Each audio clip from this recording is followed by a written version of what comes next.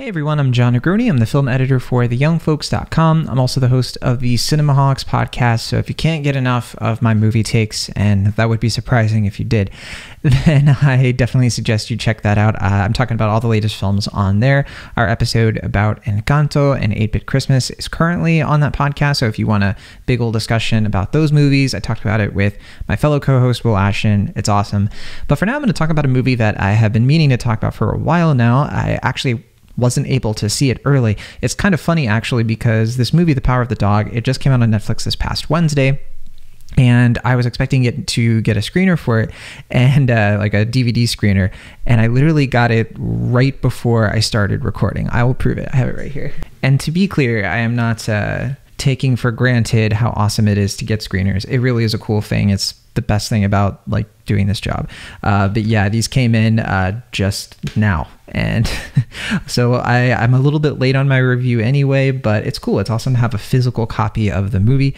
And that said, The Power of the Dog. It is the long-awaited Western drama that I know I've been hoping to see from the New Zealand director and screenwriter Jane Campion, the wonderful Jane Campion, who really releases films at a pretty slow clip. She doesn't come out with them very often, but when she does, people really pay attention, myself included, because I think over the years, she's certainly cemented herself as one of our best filmmakers. She was the second woman ever nominated for Best Director at the Oscars. I think for that same film, she was the first female director to ever receive the Palme d'Or at Cannes. Yeah, and those films were for The Piano. And I think The Piano is probably her most well-known film, I want to say, to the broader public. That movie came out in 1993, so a long time ago. It stars Holly Hunter, Sam Neill, Harvey Keitel, Anna Paquin, one of her first roles. Certainly worth a look if you haven't seen The Piano. Good film. Her new film, though, is called The Power of the Dog, which is based on Thomas Savage's eponymous book, or book of the same name, and it really boasts a tremendous cast, this movie. And real quick, I want to say I have the book right here too. I forgot about that. The movie stars the one and only Benedict Cumberbatch, who I think is probably the only actor I think who really is a big threat against Will Smith for his role in King Richard. I think the two are going to be certainly front runners come award season once we have the Oscars kicking up here soon. Benedict Cumberbatch plays a cattle driver named Phil Burbank who owns a ranch with his brother George, who is played by the always quietly strong Jesse Plemons, an actor who has really snuck up on me over the last decade. Right away, their dynamic, their whole energy between these two guys is very clearly written. Phil is a miserable, grumpy man. Nothing pleases him, nothing satisfies him. He mocks his brother George relentlessly and constantly for things that are ridiculous, like his weight and how he has a more reserved personality. You get the sense that Phil wants something from George that George just can't give him. But it all seems to roll over George's back because we get the sense that this is nothing new. He's long had to endure his brother's really annoying personality, which is really all bark, no bite. I guess that's a pun for Power of the Dog. Anyway, the story takes place in 1925 Montana. Montana, beautiful state. I've been to Montana. I absolutely love it. And George falls in love with a widow named Rose, who is played by Kirsten Dunst. And her role in this it reminded me a lot of her really good performance in The Beguiled, the 2017 remake. And I remember that, Plemons and Dunst are married in real life, and that's always charming. I really love seeing those actors together. I never did see Fargo's season, whichever it was that they both are in. I think that was how, I don't know if it was how they met, but that's how they kind of, their romance sort of seeded from there. So great story. Anyway, Rose, played by Dunst, has a son named Peter, who is played by Cody Smit-McPhee. You might recognize Smit-McPhee from his role as Nightcrawler in a couple of the recent X-Men movies like Dark Phoenix, and I think his intro was Apocalypse. You might also recognize him from films like The Road, Let Me In, a few more. Now, at first glance, Peter, he's a teenage character. I think he's supposed to be like college aged. He's essentially the polar opposite of Phil. He's kind-hearted, he's sensitive, he's expressive, he's artistic, while Phil presents himself as this man's man, who learned it all from his mentor, Bronco Henry, whom he's constantly going on about. Now, that said, there might be a lot more to fill than what I just said as you, of course, watch the film. And this collision of personalities, this really what can go wrong next setup for the plot, it's the crux of the story as soon as Rose and Peter have to start living with not just George, but also the far less manageable Phil, who makes a habit of raising the tension in any given situation merely because he just dislikes other people, or at least wants other people to think or know that he dislikes them. First of all, The Power of the Dog is an unconventional Western, very unconventional. It does have the fundamentals of what makes a Western look and feel like one, gripped pretty tightly. It has sweeping frontier vistas with a slow burn cinematography approach by Ari Wegner. It has a folk-heavy composition by Johnny Greenberg, who's really having just an amazing 2021.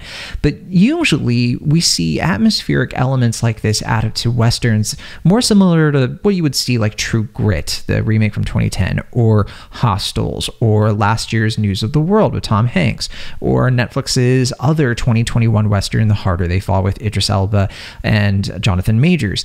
These films similarly present frontier life more realistically than we've seen before. They show it as a really miserable experience where life is difficult, it's hard, it's dirty, it's dangerous, and it's morally ambiguous.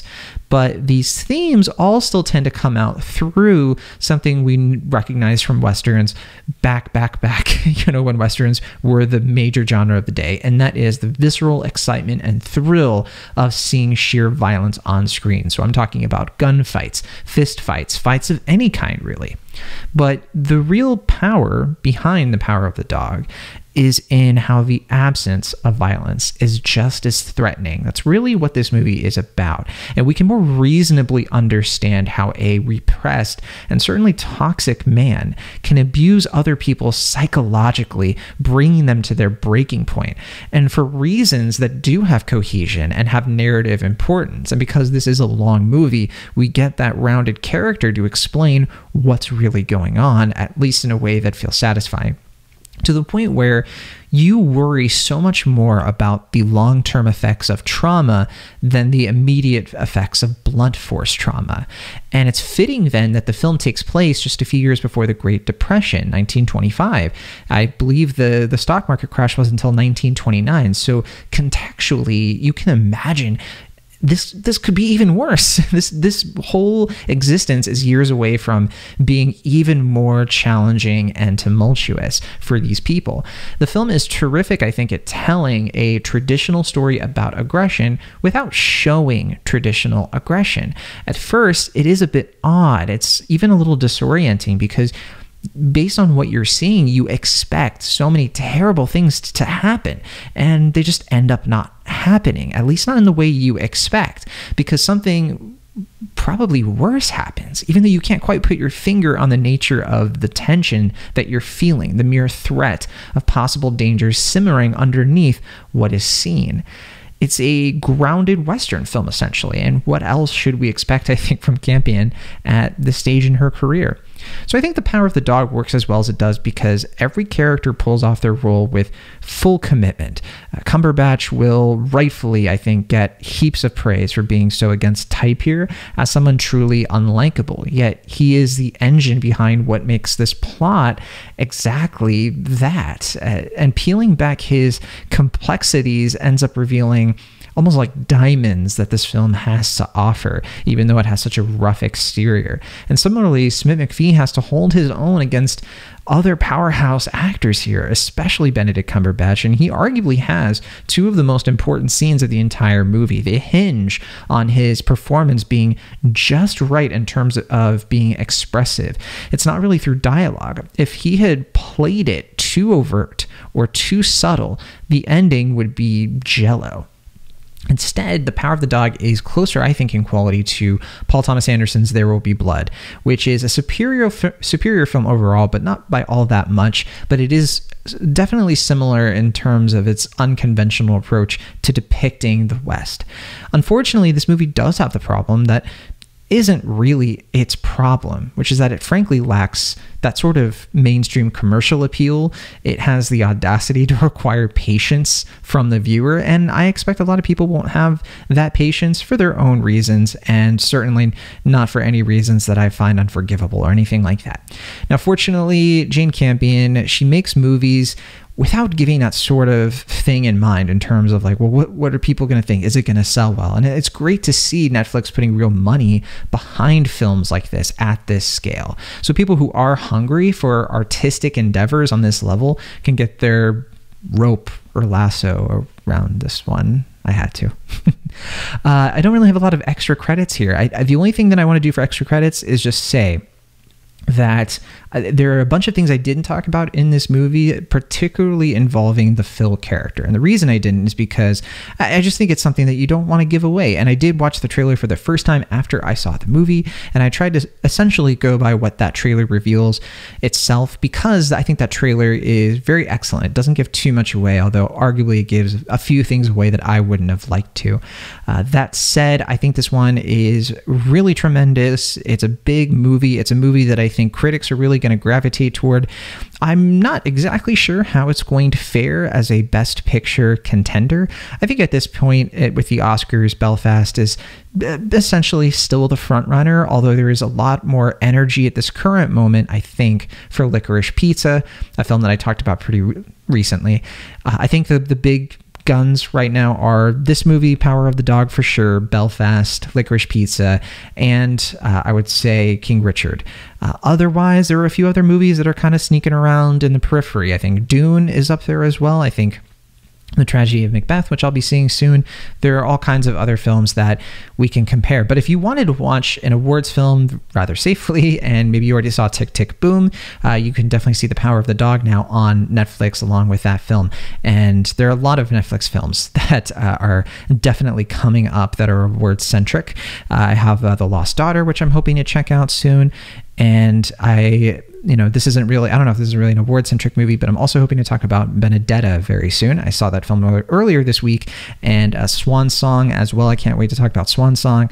I apologize. It's just I'm not in a review zone right now for this, which is why I haven't really released a lot of stuff for the last week. Essentially, it's because I'm watching a lot of things and I'm trying to kind of get everything into order. But if there's anything that I've missed that I haven't talked about, I know that I didn't end up talking about Drive My Car, a really, really great 3-hour film that I kind of missed the boat on reviewing because frankly I just didn't have the time. But again, if there's anything you are hoping to hear from me about, as always, definitely reach out to me whenever you can or however you can, and I'll be sure to oblige. The Power of the Dog is now available to watch in select theaters, or you can stream it right now on Netflix, as I mentioned.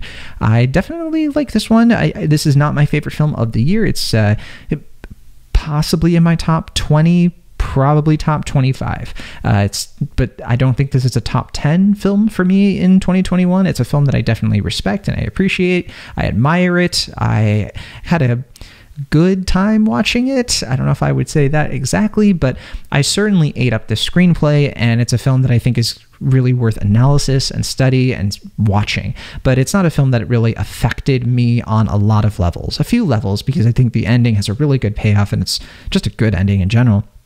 But it's not a film that I walked away from that's really been haunting me compared to some other films. Another film like Nightmare Alley. I completely forgot that I watched Nightmare Alley last night. That video is coming up. All right, that's it for me, though. I will see you all in the next one. Have a wonderful rest of your week and early December.